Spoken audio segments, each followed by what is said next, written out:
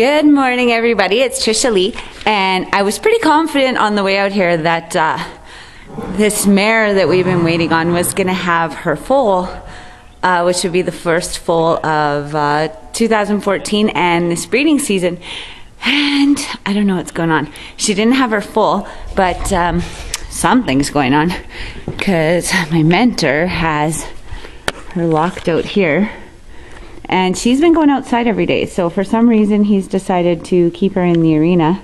But she is still fat, big and fat and pregnant.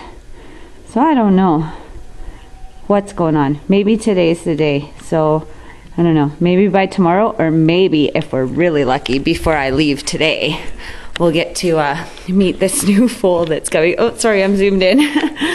And also, I'm a little annoyed. I don't want to complain. However, some of my friends here, Scope and Sunfire, and she's not very happy about it, and Sawyer are staying in today because I got a note. It says, please leave Scope, Sunfire, and Sawyer in tomorrow morning. Farrier is here in the AM. Well, that's all well and good. I don't get it. I'm usually here at 6, and so the person that left me that note, I've never ever seen her here before 8 in the morning, and the time that I seen her at 8 in the morning was once because the dentist was here working on horse teeth. So I don't really get it. If she's not going to be here till 8 or 9, usually it's later, like 10 or 12. But if she's not going to be here till 8 or 9, why is it that these horses can't go outside for like 2 or 3 hours until they come? I don't know. I just figured that her and the farrier are too lazy to go out in the field and bring them in, or they figure they're too hard to catch, which I've never experienced. I found all these horses easy to catch, especially Sunfire and Sawyer are in little private pens, so like they're super simple to catch.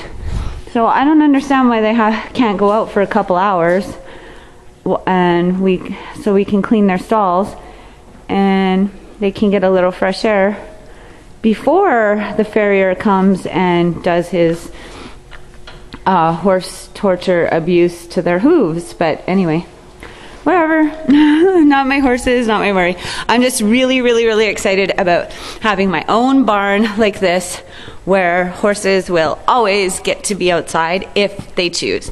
I'm really excited. My plan is to have a passive access barn where there's bedding and hay for them, but they have the free choice of whether they want to come in, whether it's to get out of the wind or the cold or get away from flies. They can decide if they want to come in or not and be able to go in and out at their own will. Once a day, I want to be able to kick everybody out and just power wash the place and then open it back up so they can come in if they so choose. It's kind of crazy.